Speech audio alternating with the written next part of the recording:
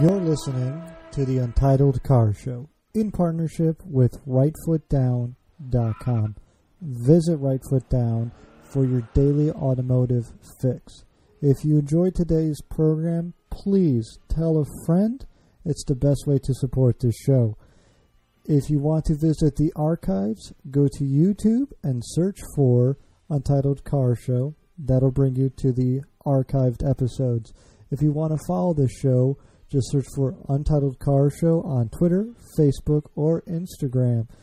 You can always send an email to the show at untitledcarshow@rightfootdown.com. We're so glad you decided to spend the next hour or so with us. Without further ado, let's get into today's program. Hi, you're listening to the Untitled Car Show. I think Gtp Johnny, as a professional podcaster, is in the shitter right now, but I'm not 100%. Nope.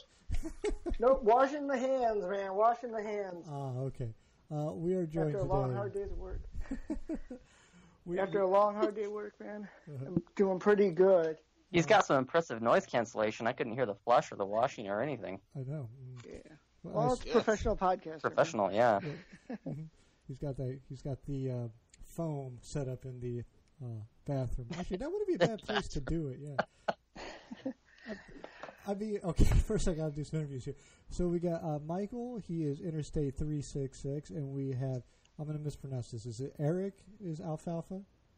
Yes. All right. You pronounced it fine. Yeah, I don't know why. I'm sitting here looking at my notes. I'm like, somehow I'm going to screw that up.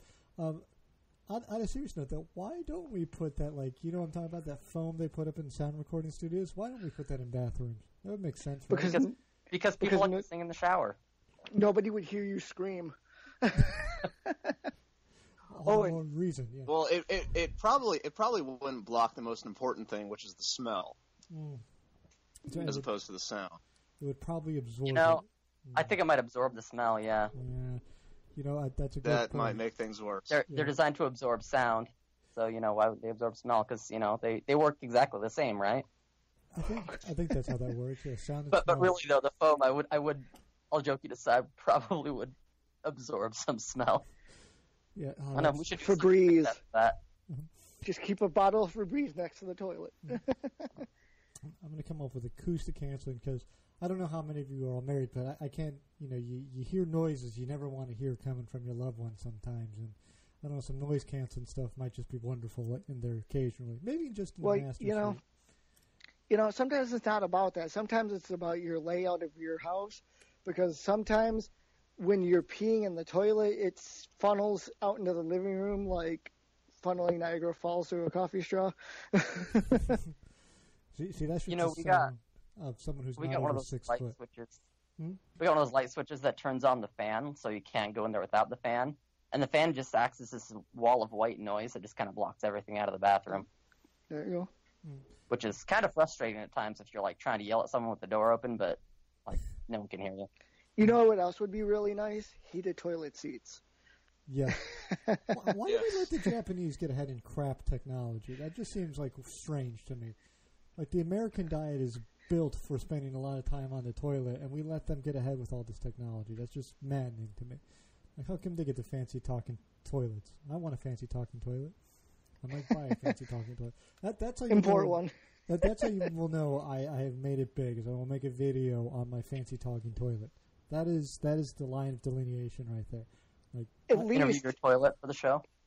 At least let me cut some Untitled Car Show decals for the toilet, and we'll dress it up a little bit for you.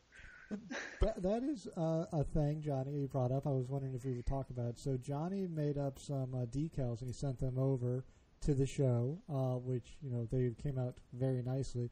I'm tempted to, if people want one, if they want to send me an email, I'll probably send out a couple of those. What do you think, Johnny? Do you think that's a good use of those? Sure.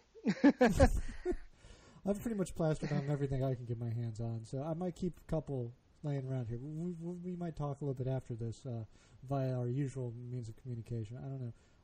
Yeah, but if anyone wants one and they're listening now to the call-in show, which I don't know, this one goes up and down in how often people listen to it. So if you're listening and you want one, send me an email. Yeah. Well, we had a shitty start so far. No, I'm just kidding. Poop pun. Well, it's your fault. I see what you did there. Yeah. It's your fault. I mean, come on. It is mine. Yeah. Yeah. Well, I mean, after what came into the shop today, I well deserved that because I have a restored red '57 Chevy in the shop right now, and I've been drooling for all day. So. What 57 Chevy? Just the sedan? I'm picturing in my head. 2-door, yeah, 2-door, and then it has a 383 stroker in it, and some Krieger SS rims on it, and it is very tastefully done. I mean, this guy even put like a 75% maybe window tint on it, so it's a real light tint, but it's not like he tried ricing it out or anything. It's very clean, very well done. And it's just all like, but also it scares you because that's an $80,000 car, and if I fuck up, it's on me. Yes, it is. Very much is. This is the detailing biz you got, Johnny?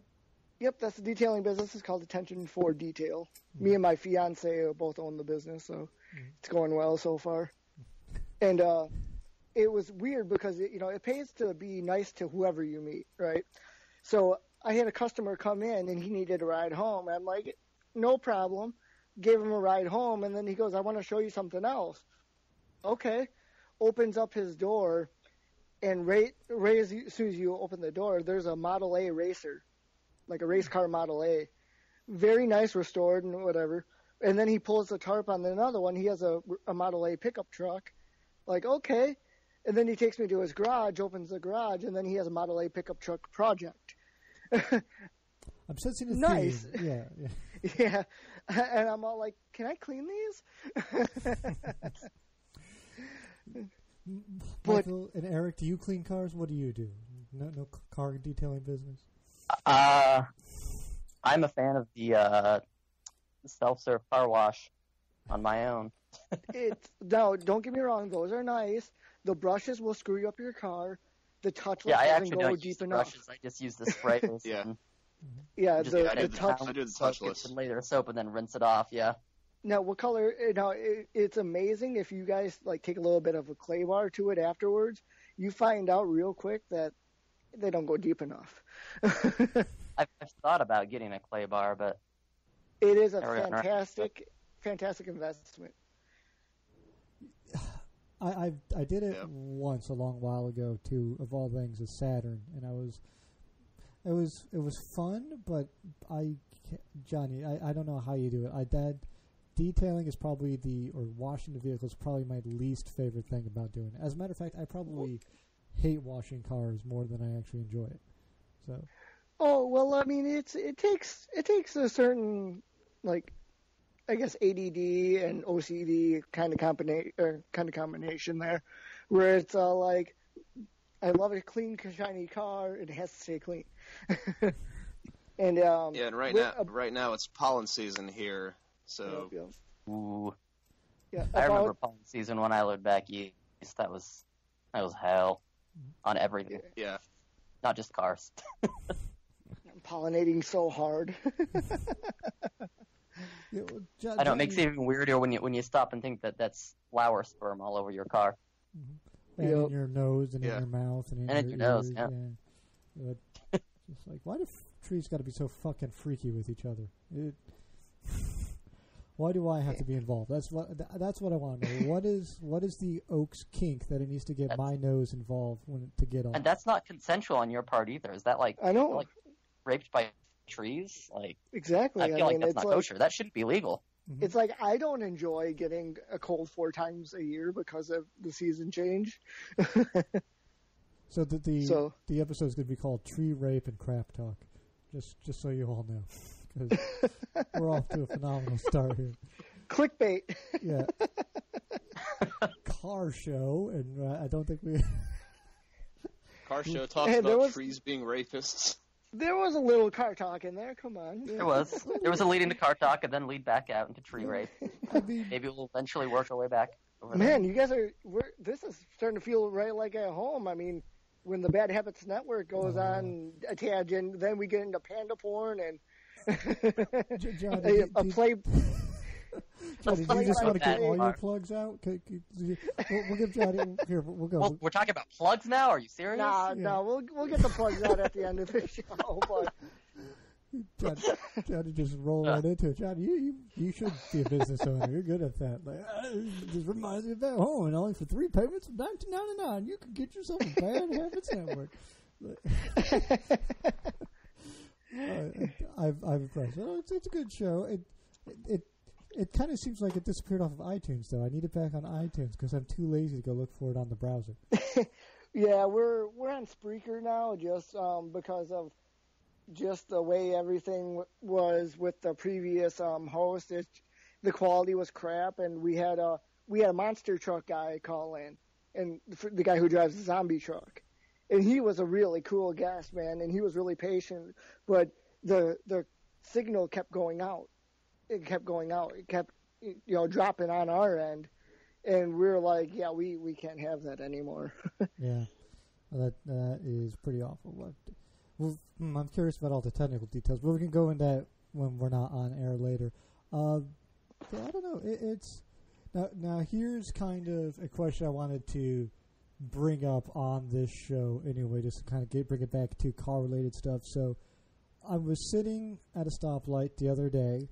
It was raining hard here in the D.C. metropolitan area, and there seems to be, a lot of people are just checked out. They don't have their headlights on. They didn't have, they had like a headlight burnt out. They had a taillight burnt out.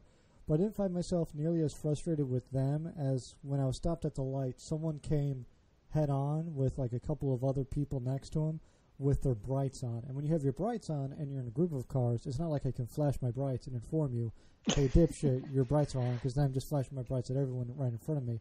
But I literally couldn't see anything because of the rain and the glare but the red and green lights. So I was like, well, the light turns green. I got my left turn arrow. I hope no one's coming because I can't see shit. So am I crazy for being more pissed off at the guy who's with it, but he's kind of still out of it, than the guys who are just completely out of it? I don't know. I would have flashed him anyway. Mm-hmm. Well, I'd say they're all terrible people. Yeah. But, I'm a cynic. What can I say? Well, everyone's awful. I mean, we're all human beings, and by that very nature, that means we're all just awful, terrible people. But I don't know. Which one pisses you off more? If you had to be on the road with someone, would you rather have the guy behind you with the brights on that you can't get to realize just turn off your motherfucking brights, or would you rather have the guy in front of you who stays in front of you who has 2 burnt out brake lights and his headlight or his tail lights aren't even on at all? I mean, that's hard to say. I mean, certainly the people with their lights off make me angrier because I see that more. But yeah, the bright lights would certainly be frustrating. But I feel like you could still yourself be a little more with the person with the lights out, as long as you're aware that they are there. Now, other people who may not see them coming could be a problem, but yeah. I don't know. I feel like I'm fairly cognizant even when people don't have their lights off that I notice other cars around me anyway as best I can. But if there's lights in my eyes where I just can't see no matter what, then I can't see no matter what. Yeah.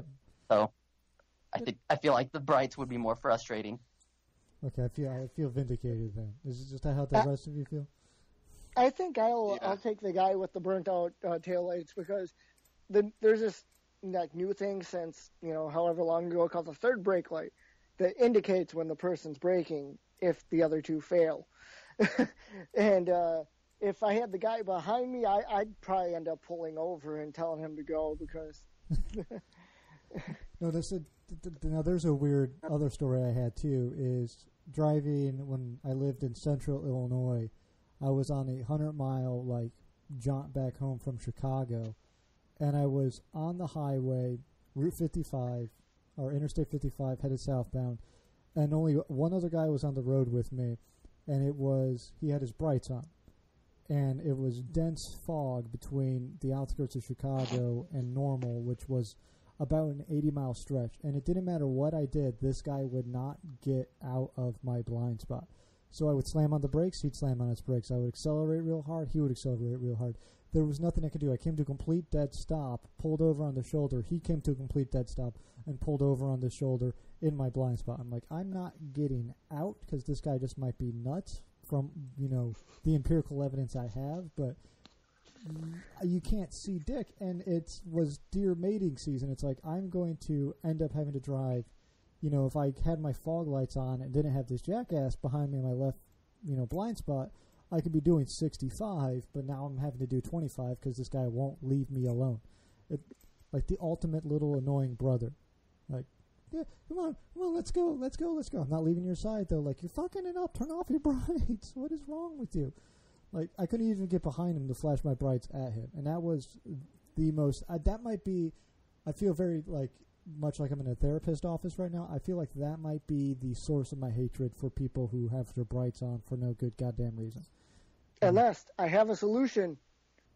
Put one of those light bars on the rear bumper of your car. I've been tempted to do that. Yeah. You're going to leave your brights on here. I'll just flash this. Well, Ford did an April Fool's thing where they had a rear thank you display. I'm convinced we need a rear messaging board on our cars. Maybe not. I saw that. I thought that was a pretty good idea. Yeah. You need what is it, with the Mach 5 Speed Racer where you had the buttons with all the little things. You just need 5 or 6 dedicated messages. Thanks, your brights are on, you're driving like a jackass, you're way too close to me. Middle finger emoji. Yeah. If you have a manual transmission, you start on a hill, stay back. Yeah. Or else you're going to get rolled into. Yeah. Mm-hmm.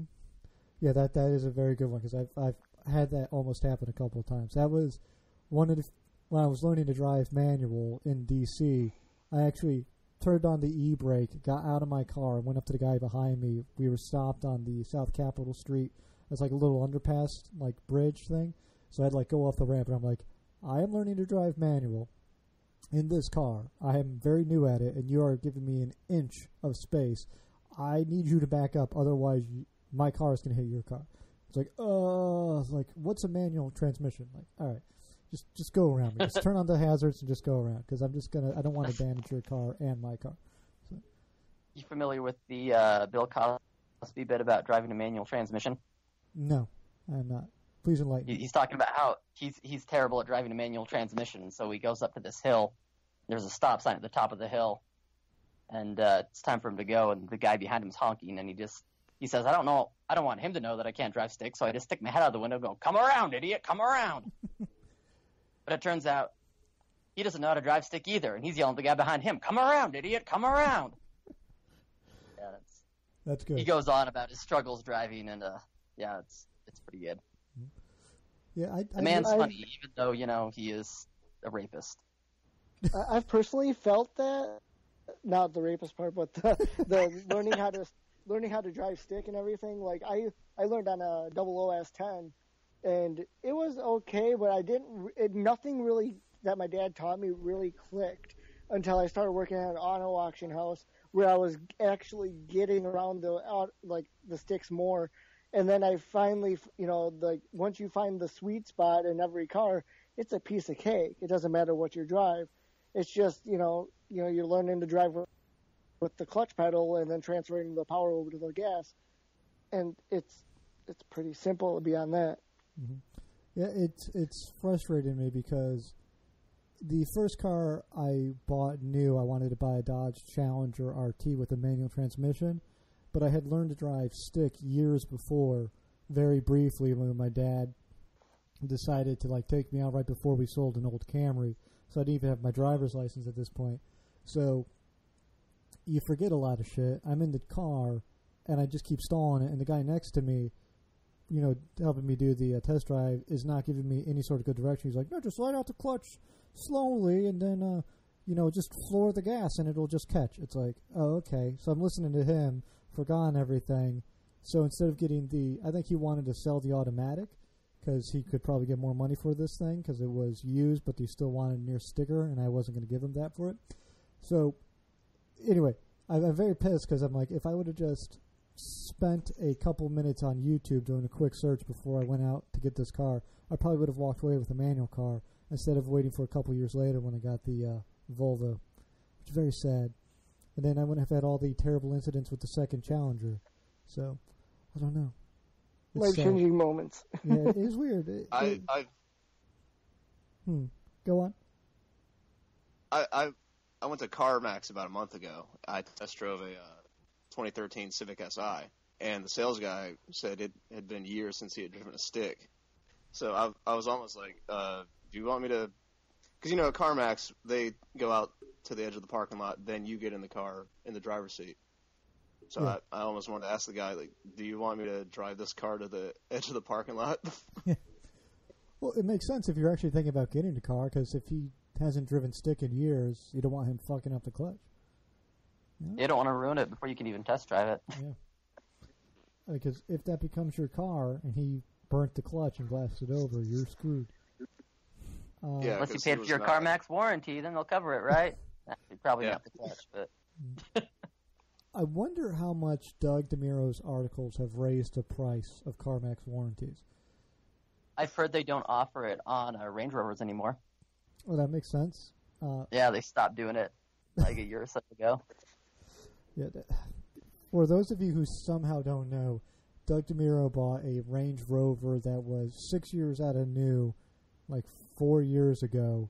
The car is 10 years old and has a warranty on it. And I think his latest update video was like they ended up putting like 10 grand worth of repairs into the vehicle over that time, and he bought it for like 43. Well, not even. He bought it for like $1,900. The warranty.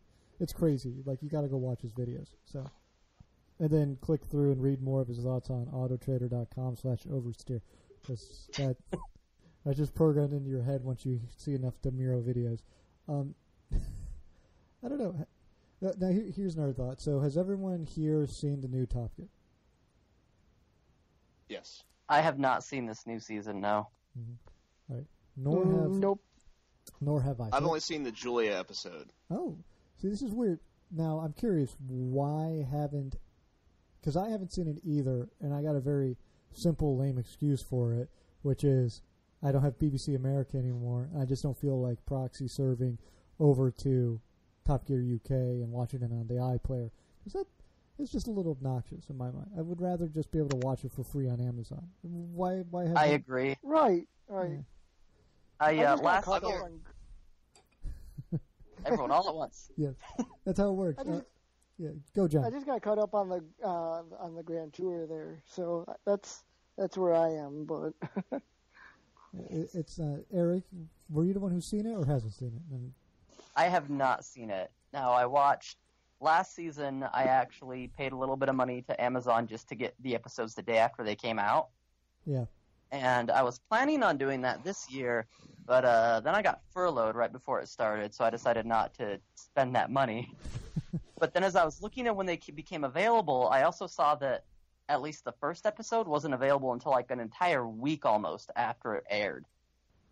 Yeah, and so it was also more expensive this year, and I'm like, I don't have as much money. I'm paying more, maybe it's because there are more episodes, but I'm also not getting it as soon as I was before because I could still watch it the next day and then talk to people about it, the night after. Mm-hmm. But well, that was the weird thing. So last year, BBC America was airing it the day after, which was still too much of a delay in my mind. But I think this year they're doing it, like you said, a week after, which makes no sense to me. Michael, you said you've seen it? I don't know if it's BBC America that's doing that, just when it's available on Amazon Prime. Well, I'd imagine. I don't know. Yeah, BBC America. Yeah, go on. I'm sorry. Yeah, BBC America with Clarkson, Hammond, and May always had it a week behind as well. Yeah, but this year they moved it to Sunday. Yeah, so it's a little weird. Yeah, so I mean, I keep hearing it's better, and I want to watch it, but I just haven't felt the need to watch it. There's so much other good shit out there now. It's almost become if I can't easily watch it. Back in the day when there was no good automotive shows anywhere, you had to watch it because it was the only good thing. And now that there's so much good shit out there, even though I hear it's better than maybe the Grand Tour was, I'm still not compelled to watch it just because it's so much of a pain in the ass.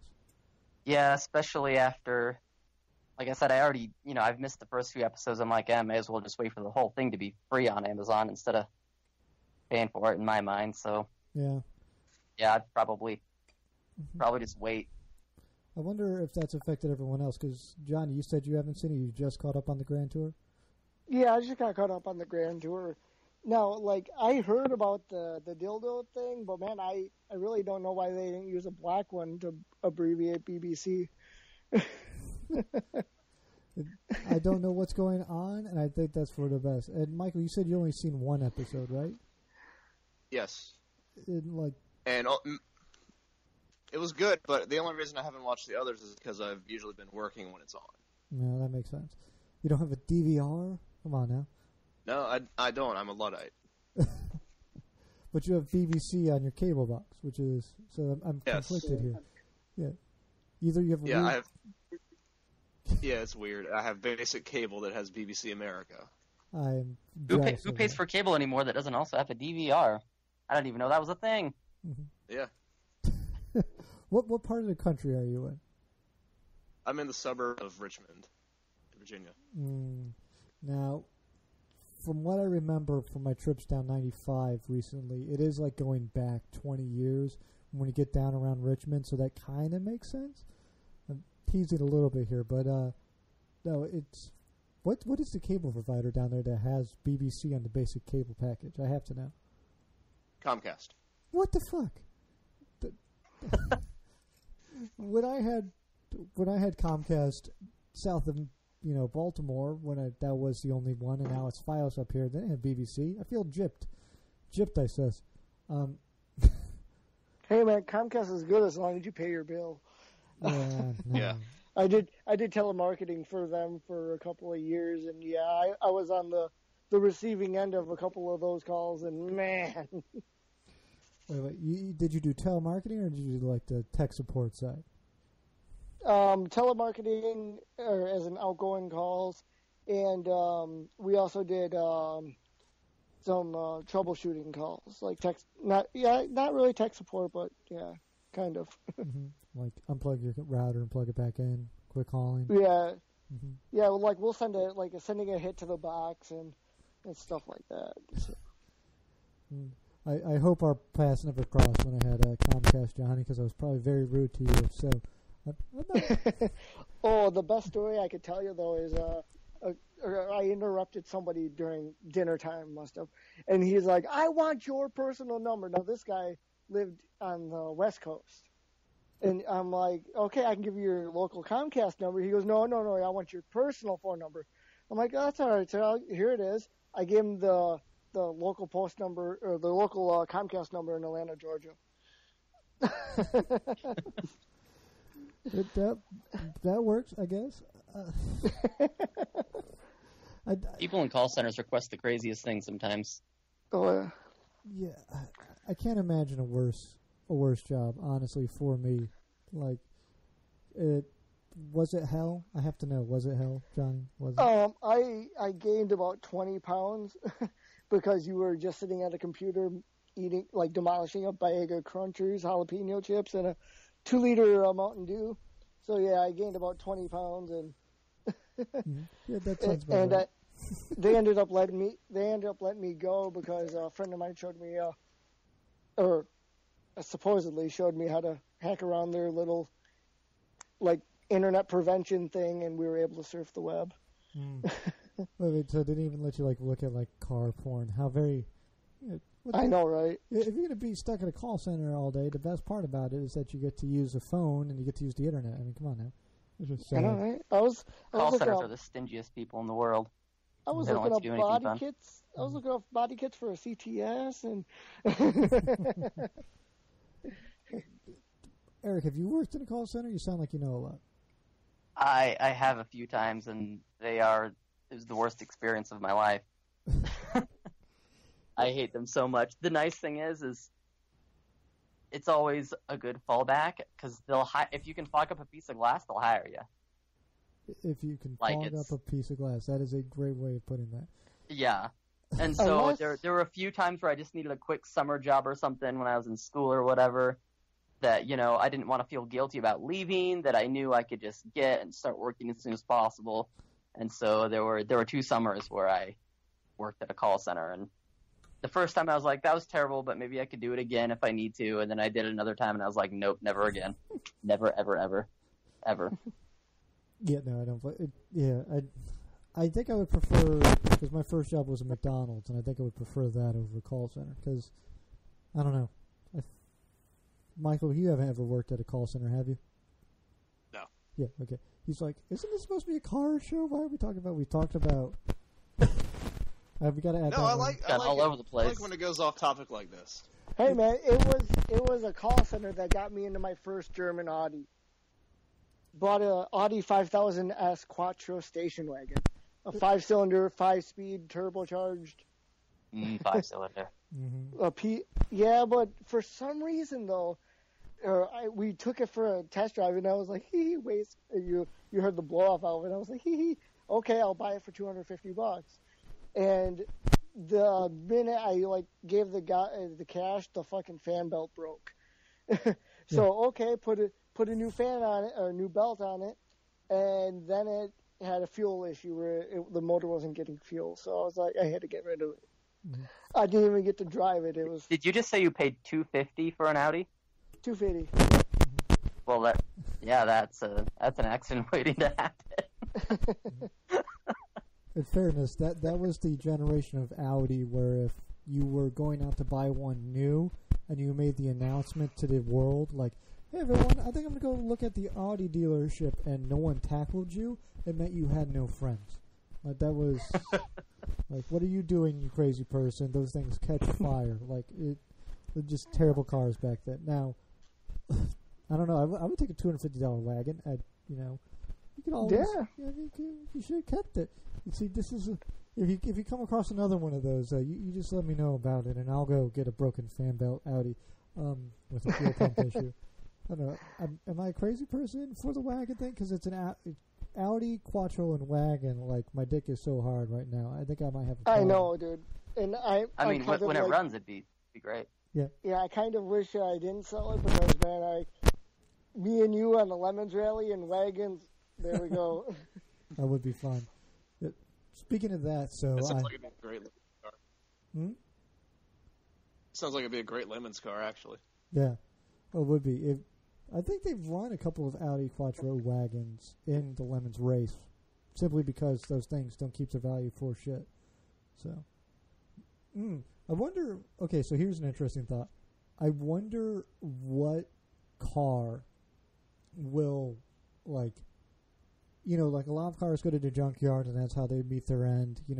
A lot of cars, when they get to the junkyard, they just get taken apart, and then parts are used for other parts. So maybe 50% of the vehicle ends up being crushed, and some cars are just, they always end up broken down on the side of the road or whatever.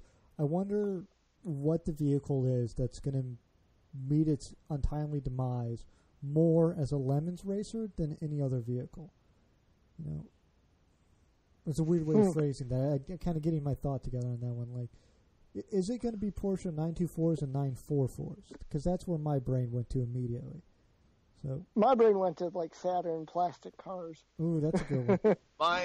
Mine went to the Oldsmobile Achieva SCX, which was the high performance Achieva that they only made for a year or two in the early 90s. Mm-hmm. I wonder.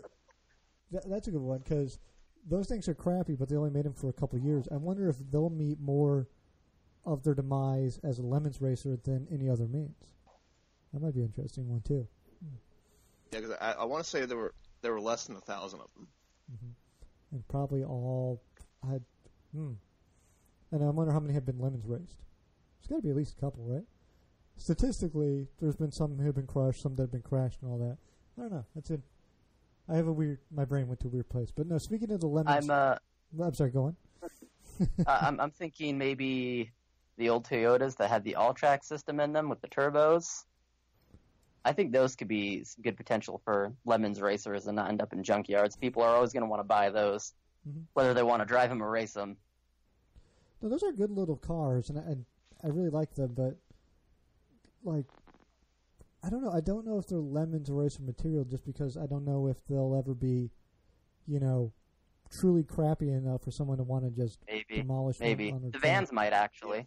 No, that's true. I don't think the Celicas will ever. Yeah, maybe not. Maybe not the Celica, because they're always kind of cool. But the vans, I could see some of the vans going that way. Yeah.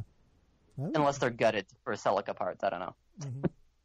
Well, I don't know how many of those parts change over, but I imagine there's at least a few of them. Yeah, that's true.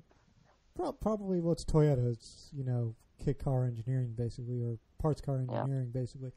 Now I had a thought, and there we go.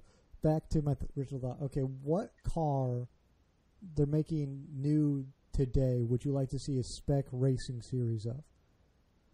Mm-hmm. So, to kind of grab, I mean, the Miatas, that's, obvious. They're already making those into a spec racing series. I'm going to just jump out ahead on this one and just go Mitsubishi Mirage, simply because it would be probably the cheapest spec racing to ever get your ass into. So that or Fiat 500 could be fun. Mm-hmm. The 500 would be fun, but would you let the Abarth compete, or would you have to use a base? Ooh. I would say you'd have to use a base. Changing my thought, new generation of smart car. That was going to be mine as probably smart car with Hayabusa motors. Yeah. Mine was close to that even. Huh? What was that? Mine was close to that, even though they don't sell it in America. The Honda S660. Oh, the little K car thing they're making? Yeah. Yeah. You know what? A K car series would be really cool, like the Suzuki whatever. That would be pretty cool. Like K. I mean, K cars across the board, they're pretty similar anyway. I mean, they've all got 660cc motors, about the same power output. So you could have a lot of different looking cars that still have roughly same performance characteristics. So that could be a lot of fun and interesting to watch. Mm-hmm. You could, and the Rex would be adorable. Oh yeah. You could call it like Spec K, because that or K Spec. K Spec that has a nice ring to it. K Spec. But that sounds kind of like A Spec, and then it sounds like fancy Japanese racing, but in reality, it's shitty 20-year-old tiny cars. I would do that though. That is besides the talking toilet, I would start up that racing series. That'd be what I would do. I would get my talking toilet, and then I would start up the racing series. Yeah. Sponsored by Ike's Talking Toilets. Well, see, I'll just get all the fancy shit from Japan I want. So I'll get my talking toilet, and while I'm over there, I'll just get a boatload of K cars and bring them back with me, and then we'll just have, the Untitled Car Show podcast K Spec Racing Series. Just race a bunch of little crappy. I would get the van. Ooh, now that's an interesting one because they're all. Can we do this in Chicago or in Illinois, right next to a Portillo's, though? Yes. Well, that would be we would cart one of those things. And damn, you sent me that thing about the cake. When is that? I need to figure that out because I might go back to Chicago just for the cake. Well, if you do a swing, we'll meet up. I'm serious though. So for those of you who don't know, Johnny likes to torment me because he lives just north of Chicago. And Portillo's on their 50-something anniversary is giving out. They're famous for their chocolate cake, and they're having 54-cent slices of chocolate cake. And if you're in the area, you need to go and you need to get it. And I'm wondering if that applies to the chocolate cake shake too, because that would be phenomenal. Because that's my favorite way to have the cake. Oh my God! Did you see the fluffy bit on that? No, I did not. Gabriel Iglesias. Oh my God! You gotta watch it because. He describes the process, and he is like, everyone told him, you gotta try it. And so he goes up and orders it, and she takes like a cake out of the fridge, and he's all like, I ordered a shake. And he goes, and she looks at me, and gave him that look like, oh yeah, it's gonna happen. Oh man, it's a funny bit. I'm gonna have to go look that up. No, it's if you haven't been to Chicago, you need to go in your life, but you need to go get the chocolate cake shake for sure. before you die, because it will give you diabetes in the best way possible. I think I'm gonna have to make a trip soon, man. I'm getting hungry for a Chicago dog, and all the local restaurants around me stopped making them, so I gotta go outside my town and grab. That you all Wisconsinites and your Packers who are actually decent at football, but we're not here to talk about that. Cheeseheads. So. Oh yeah, Derry. Wisconsin. Anyway, so lost my train of thought. So you get me off on the cake, and it brings me off of my center. It takes me to a different place, to my happy place. But no, so cake. Huh? Yeah, I want cake now too. I actually went out and bought donuts today for the first time in forever, which was fantastic. I'm like, it's been forever since I've had a Boston cream pie donut. So good. Yeah. Lost my train of thought. Oh, so Lemon's Rally Volvo update. So I've been too cheap/lazy to go out and buy an engine crane. So I just decided to drop the front cross member with the motor and transmission on it. And surprisingly, it worked. So, yay. The motor's out of the Volvo. Yeah. Now I just got to get the Nissan motor into it somehow and get it all fabbed up. So, I'm willing to take suggestions. The subframe's out. Yeah. Subframe's out. Take out the motor. And now you might need an engine crane for it. Now you just got to match the subframe and the engine cradle up together and... See, we're doing this on the cheap and the lazy, Johnny. That's the idea. So me going out and buying that crane, that just violates that whole rule. So Harbor Freight, man, Harbor Freight. Yeah, that's the cheapest one. And see, I thought about doing that, but then I also thought I might try and rig up because I got a bunch of because I have a couple of scissor jacks, and I'm thinking about just rigging up something because I'm lazy. So if you're closer to me, you could use mine. Where are you at again? Because I'll come down there. You're in Richmond, right? Yeah. Yeah, that might be a haul. It might be more money in gas than. Yeah, I don't know.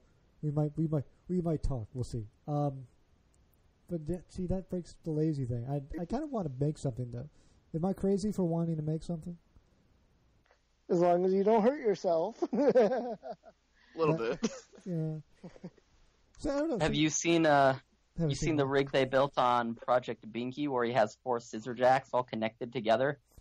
Yeah, I saw that. So he can raise things up on like an even plane. Maybe you could build something like that. Mm-hmm. Well, I got a couple scissor jacks because I've gone through a couple of like crappy cars. I got the Porsche for free, and then I got a bunch of like car parts that didn't belong to the Volvo with the Volvo, just because he didn't know if they went to it. So I got a couple of scissor jacks now, and I can probably rig up something to get that engine up into the air. But I've been inspired by the Project Binky guys to like make tools because I got a welder, and I got I can go out. They and make some crazy shit. Yeah. So the best advice I could give you that my shop teacher gave us was, if you're gonna do something stupid, let your friend hold it. Yeah. Okay, so here's another great thing. So I had most of that front subframe come down and hit my toe when I was moving it. So it like 3 toes, like it rolled over on top of. Toes are perfectly fine. I fractured a toe recently because I was wandering around my house at night with the lights off, turning off all the lights, and I kicked my sofa so hard I fractured a toe. So that's how my life works. Is I don't break it doing the stupid shit, I break it doing the responsible shit. So I don't know what that like blessing/curse is, but like, fractured toe from sofa, that makes sense. Fractured toe or perfectly fine toes, even though they've been crushed in a non-steel toe boot underneath the front subframe of a car with an engine on it. Yeah, maybe you should invest in some steel-toed boots or steel-toed slippers at least for when you're turning off lights. Yeah, steel-toed make a market slippers for could it. Be how you make your money. Yeah. There we go. Write that idea down. Hold on, I have to look up if this is a thing because this might be coming out of the show. That's true. Everything has already been thought of, right? I'm sure if it was, that Freiburger would have a set. They make they make Converse Chuck Taylors with steel toes in it, so that's a thing. I don't see steel toe bunny slippers. Yeah, okay. Apparently they make everything these days. So they make. I might have to pick up some steel toe bunny slippers. I can't tell if that's a walkthrough or if that's like an actual like sold thing. But I don't know. Maybe that's how I'm going to make my millions to get my talking toilet and my K-Spec racing. So again, the weird. See, this is. I come up with $1 million ideas and I give them out for free on the show. See, people need to listen so they can steal my ideas. And then the world would be a better place. Last Patron. No, so the motor's out. New motor is probably going to go back in. New motor is going back in, but it's one of those things of, do you all think, we'll take a poll of the 3 people I have here, should I go straight to putting a roll cage into this car, or should I wait to put the roll cage in until after I get a couple of months of like street use out of it? My question would be, when and what's your next event? Because if you can do like a Lemons type of an event that you don't need a cage for right away, I would probably put off the cage as long as you can. But see, the only reason I want to put a cage into it is because I'm taking the airbag out of it. So that's right. Yeah. So just for that extra little bit of safety to it. I don't know. But I'm like super paranoid. As weird as it sounds with my discussion of just dropping a steel, subframe onto my toe, I'm actually a little paranoid about safety driving vehicles, especially a vehicle I'm putting together. Because I do I took off my airbag in my Grand Prix. I'm rocking an aftermarket wheel with no airbag. How did you get the... I've been looking, maybe it's just because I buy weird cars, but it doesn't look like there's a Volvo hub adapter out there that's easy to get on. So, well, that's fine. The whole drive shaft's coming out, so it doesn't even matter anymore. So, because then the Porsche one's going in. So that's how that's going to work. So, I just solved my own issue in 5 seconds. There you go. Mm-hmm. But to answer your question, a lot of WD-40 and a big pry bar to get it off. Yeah. Well, I got it all disconnected. It's just one of those things where I was looking at putting on a different steering wheel, and I looked up hub adapters, and I was like, oh, they don't make shit for Volvo because no one makes aftermarket Volvo parts because not very many idiots put aftermarket steering wheels into Volvos. So. Not steering I'm sure wheels, there's a universal one somewhere. Yeah. You can find a friend with a lathe who knows how to use it. Yeah, that might be what I do. Well, but, I mean, you do have a welder. That's also true. Yeah, or welded. Yeah. I'm not too attached to the thing. But I did find, so I was going through my bad idea checklist here. Now, let me ask you all how you feel about this. I can put a dual rear caliper setup on it and put a pneumatic rear brake line in, or pneumatic e-brake in for drifting. Good idea or best idea? Best idea. Okay. Best idea. Excellent. Because it's like, well, I got these Porsche calipers just laying around. What should I do with them? Oh, there we go. Excellent. So I'm glad. Can't let them go to waste. That's what I look at it. Steph has already given me a hard enough time about destroying that poor car. Now I'm going to be using even less parts. It basically just turned into a free pair of seats at this point, which is kind of sad, and a whole bunch of instrument shit. But if I can use the rear brakes for the greater good, I think I shall. I'm just glad to hear this idea is approved. Now, getting them on, that's going to require a bit of welding, but whatever. Also, did not know Volvos came stock with a limited slip rear diff until I took the damn thing apart, which is probably how I didn't die on the mountains in the lemon rallies. Yeah. I don't know. So, let me see here. I'll try to remember. So, Eric, you haven't been on the show before, right? I have not, no. Okay. So, there is a question I have to ask you before we go for the evening, and it's probably the most important question that's ever been asked of anyone. I try and ask it of everyone, but what is the hardest food to eat while you drive? Hardest food to eat while you drive? Yeah. See, it takes a while, and you need to think about it. I know, because I feel like there have been times where I've eaten something while I'm driving and thought, this is a horrible idea, but I can't think of what they were. All right.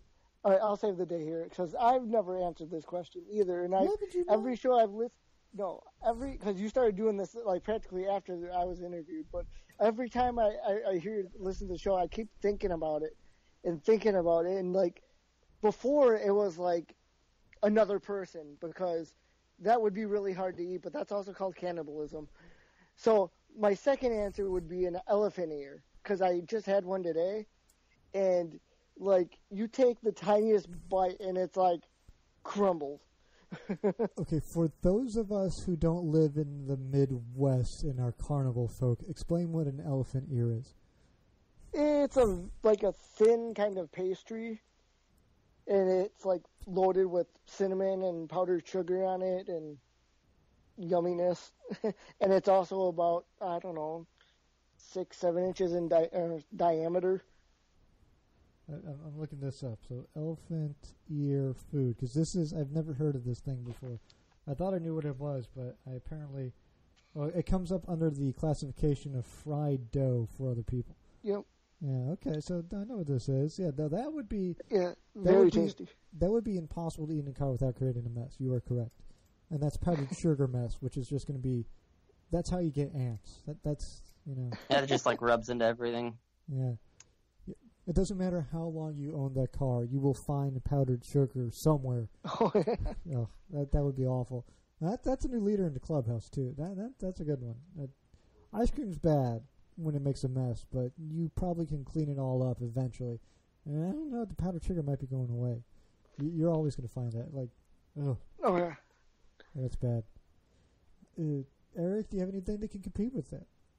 I was kind of thinking along the lines of ice cream, mostly from a personal experience, and this is affected a bit by the car I was driving, but during this last summer, we like to go on ice cream runs in my Bronco with the shell off as a family.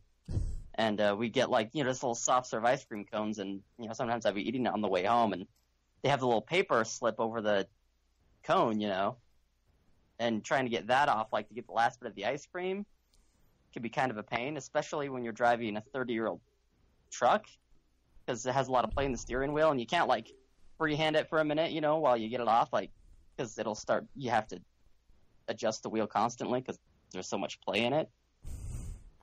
Yeah, and so it turns into kind of a mess, but that's also the situation of the vehicle being driven at the time.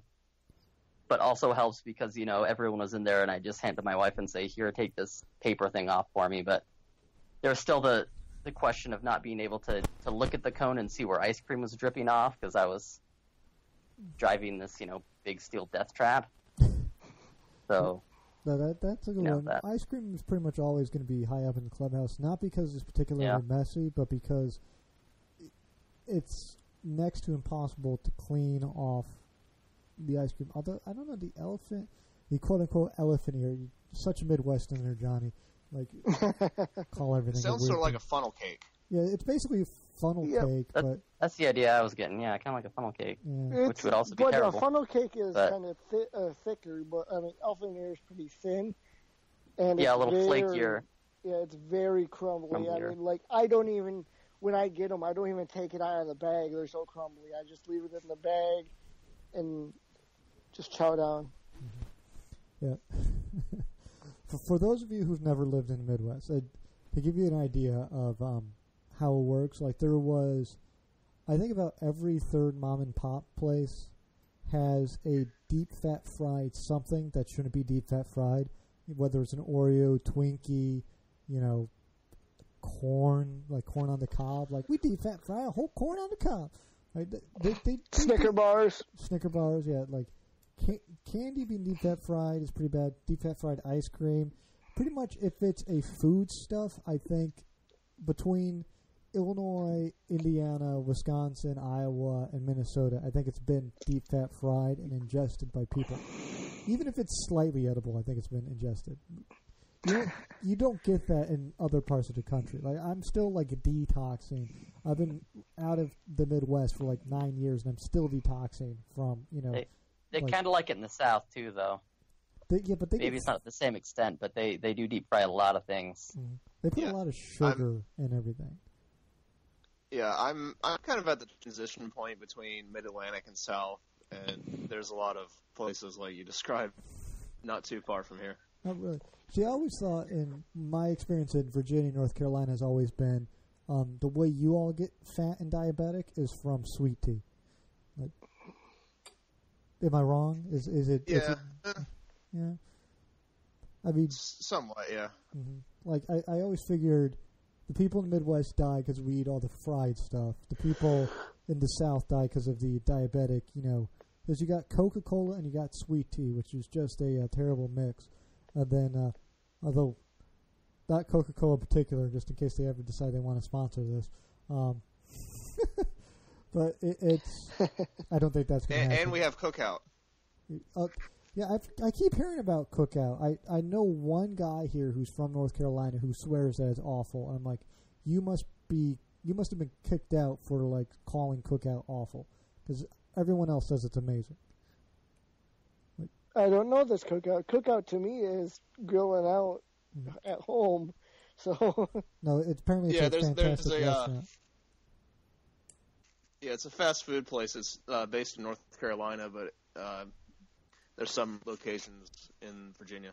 Yeah, it sounds amazing. For those of us unfamiliar, like it's barbecue stuff basically. Yeah, and fast food like burgers and chicken tenders, and they have 36 flavors of shakes, I think. Okay, again with my, what is the best worst for you shake they have there? Probably caramel cheesecake. All right, making a trip down to there. So, besides the talking toilet and the K-Spec racing, I got a new thing when I make a whole bunch of money.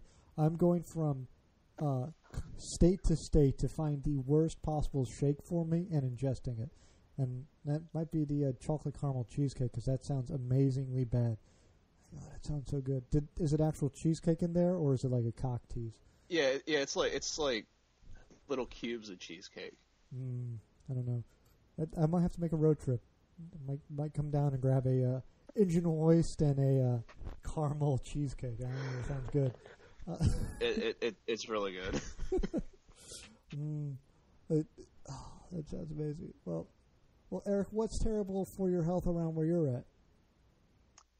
On the subject of shakes, there's a chain that's kind of a big chain around here, but it's called Arctic Circle, and they have a lot of different shakes, and they do have cheesecake, but they don't have actual chunks of cheesecake in it. That's something new. That's a little crazy. But no, mostly Utahns just get hooked on prescription drugs and kill themselves with that. Oh, well, that's the easy way out. Come on now, you got to go with the slow, painful diabetic death. Oh, my wife just reminded me that we have a place called Iceberg. Oh. And it's a little, like, drive-in kind of place. Some are a little different. They have, like, a big outdoor dining area, but they have a lot of different shakes, and they're all loaded with sugar. But the most important thing is it's one of those places where you order, like, a small shake, and they'll show you the cup size it goes in, and it's, like, I don't know, like 6 inches tall. But they have this lid that's like almost as tall as the cup itself that they put over it, and they fill it up to that whole lid. Yeah, so if you order a large, it's like buying a quart of ice cream. Yeah, I'm curious. I pulled up a picture of it on the Googles. It looks like the cup has an erection sticking out the top of it. Yeah, that sounds about right, actually. The cup is practicing safe sex, right? Yeah. It's got like a little. Yeah, it's. And like the picture they have on their website has like it's the shake, but it has like what is this, like the little gum, like the little hard gum. I forget what it's called all of a sudden, but like they have like that inside the shake. So that's probably pretty terrible for you. So this will be my plan: go from state to state. It's delicious, though. Yeah. Oh, it looks delicious.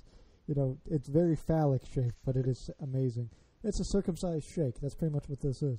Well, and it's not even like your thin shake. It's like a concrete, so it's hard. Mm-hmm. So it's more filling too. Like if you order a large one, like I don't think I've ever actually finished one. Like even if I think I can, like get most of the way through it, and I'm like, I'm dying. I have to stop. No, I'm also a lightweight, so, you know, maybe some bigger fellows can get all the way through it, but little 115-pound me just can't hack it. I was going to say, are we going with phrasing here? Because, like, we're talking about erection-shaped shakes, and you're talking about, like, I can't get through it. I can't finish. Oh, maybe a bigger fellow. I need a bigger fellow. Yeah. See, we start terribly and we end terribly. That's how this whole thing works out. Did we talk about cars at all over the last hour? I'm not sure if we actually did. I'm sure we did. Yeah, somewhere in there we did. Yeah, in the middle. Briefly. I feel like we have to end with something vaguely car related, but I'm scraping my mind to think of it. Ooh, I got a good one for everyone, and I'm not sure if I've asked this of everyone before, but what is your driving pet peeve? And I think, Michael, you've been on the show before. Have I asked you that? I want to say yes. Let me think of. Let me go through my little list of pre-prepared questions here and see if I got anything to pull out my ass at the last possible moment. This is not killing the momentum of the show at all. Here you go. I got to help you out. Automotive. Okay. Your question about what turns you off about the automotive scene. Oh, okay, that's a good one. Yeah, what is your least favorite automotive trend? So, like, donk, brodozer, stance nation, bro, like that sort of thing. Like, you don't have to necessarily be one of these people, because we always say the show is donk friendly, but everyone's got their own taste, so everyone's got to hate something. So, Michael? I just had something I drew a blank. Crap. Well, while you're remembering, why don't we move on to Eric? So you can tell whose name I wrote in what order. Eric? I'm trying to think of something that doesn't make me sound generic, but really the thing that drives me the most nuts is the huge camber and stretch tires look. Like, I don't get the form or functionality of it. Some things, like, I think just the audacity of it is just kind of amusing, like donks. Like, I would never do it, but it does kind of make me laugh to watch it. But I see a car driving on stretch tires, and the wheels are at like a 45-degree angle, and I just can't not shake my head. Yeah. Like, I think less of that person no matter what. Dude, you spent all this time and effort, and I just don't understand you. Yeah, exactly. Just like, nope, not getting it. Michael, what did you intentionally made your car less drivable? Yeah. Yeah. Mm-hmm. Well, you made it undrivable, is really what you did, because you can't drive that car. Yeah. You've had some time to think, Michael. What do you think? Well, that was what I was going to say. His stance. That's why I said I don't want to sound so generic, because that's what everyone says. But really, the more I think about it, like, it just makes the least sense. Well, Johnny, how about you and your stanced car? Are you going to defend it? I love my stance car, and I mean, it's not. No, don't get me wrong. It's. I think it's more hella flush than stanced. See, and I'm better with hella flush. I mean, like, I still don't get it, but I'm talking a little bit of tire, but I'm not wickedly cambered or anything. But my automotive pet peeve is the AutoZone special race car racer. You know, they got the fart cans on there. They got the they stick on hood vents and all that stuff. I actually saw a hilarious one of those today, which almost made me like it again until I heard the fart can. I was like, nope, no, I'm out again. Like, now, have you guys ever seen a bastardized version of that? And I mean a guy who took the time to duct tape cardboard body panels like bumper, fender, side skirts, rear bumper. Yeah, I've seen that done. I thought it was done ironically. I've seen that I've seen that done ironically. Yeah. At least I saw it or hoped it was ironically. Maybe it wasn't. Who knows? I've seen it in person, and this guy took 2 Mountain Dew 12 packs and duct taped them to his hood like hood scoops. Yeah, Yeah, I saw a picture of a Civic that was like that, and on the back it said VTEC on the they had written it. He had written it on the cardboard body kit. No, I kind of like that, to be honest. You're kind of owning the crappiness at that point. Right. Yeah. Well, I think that. Yeah, I yeah, go on. I have a Honda, so I have to deal with the stance people and the Ricer people. So I just try not to associate with other Honda owners. You say you own a Honda, but tell us, how many Hondas do you have? Okay, 3.5. Hey, I have 2 GTPs. Yeah, I have 3.5 Preludes. Nice. Is that the wedge nose style? The 1.5. One is and the half is. Oh, nice. The other two are one is the weird looking one, and then one is one of the last ones. Now we get to the car stuff. Yeah, I'm curious how you have half a car. It's just the shell. Okay, that makes sense. Like, when we're saying shell, we're just talking about body panels, or are we talking about suspension? What are we talking about here? Just no engine or transmission. Got it. I was very confused, because, like, half a car to me is, like, a car cut in half. So, like, you got, like, the front half and no rear. Hey, it's front-wheel drive, don't matter. Yeah, it's front-wheel drive, so that would work. Yeah, that's right. Go to Harbor Freight, get some casters, and just call it a day. I wonder if Or just put titanium plates on the bottom and just, make sparks everywhere all the time. It's just a parts car, so yeah, I just call it half a car. So then, wait, this might be a unique position here I've never been in before. So, Eric, how many cars do you own? I own 3. Okay. Michael? You got 3.5. Okay, and then Johnny, you have how many cars? 2 Grand Prix and a Buick. Mm. My fiance has a car of her own. So if you want to count hers, 4. Mm-hmm. Yeah, I was gonna say. So, Eric, you got 3 cars to yourself, right?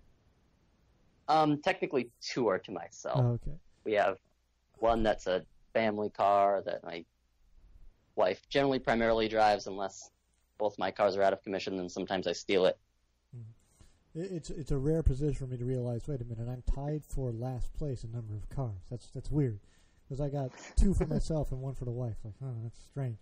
I'm not used to that. Because people who I hang out with normally all have, like, the wife has a car and I have a car, and that's how many cars we have. I'm like, how do you not have a project car? You're crazy. I don't understand you people. Yeah. Yeah. So now we get to the talking, but now about cars. But now I gotta go.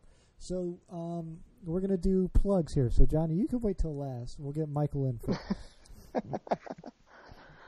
Shout out to the Slack crew. All right. I need to figure out how one gets on that. So Eric, what's going on? What do you got to plug? A plug? Yeah. I don't know. I don't plug anything nowadays. Oh, by the way, we have E.L. Yulee says hi to everyone. He tried to make it this evening, but was unable to. And then Johnny, I'm going to tell you to give us your plugs, and I'm just going to get up and walk away to the computer for the next 5 minutes. So.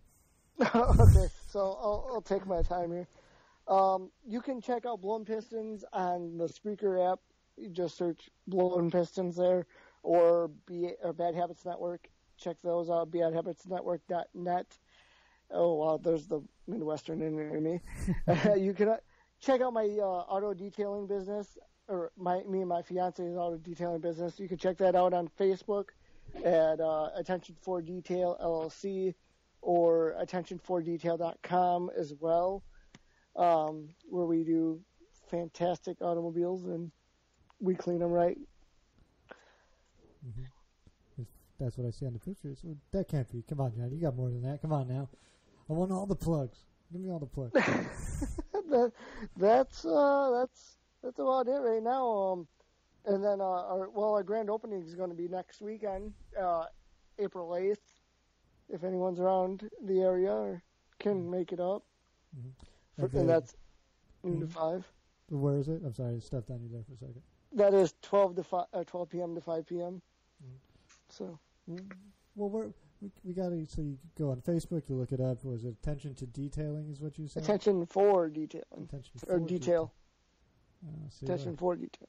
See, look, I already goofed it up. And then you got, come on, you got your Facebook. Don't you have an Instagram too? No, yeah, we're working on that stuff. We're working on the Instagram and the. And then you can follow you on the Twitter. Come on, you got to work Yep, on getting you the Twitter. All right. So we got YouTube Gtp Johnny, I think, but me and a friend of mine might change that to GTP House or Garage. We're thinking about changing it to that because both me and my buddy, who is more fancy with the cameras, if I might have a little photographer going on there, and he might want to do he's up for doing the recording, so we might be doing some like common. The goal here is the common like questions asked in the Grand Prix community, such as how to remove adhesive from the side molding, to just your general knowledge and maintenance knowledge. And I'm on YouTube, Twitch, or Twitter is GTP Johnny, and I think that's it. Anything else? Blowing Pistons on Facebook group, Facebooks. Come on. I just have to give Johnny a hard time. He did send the wonderful stickers. Again, if you want one, once he gives to me, I don't know. Send me an email.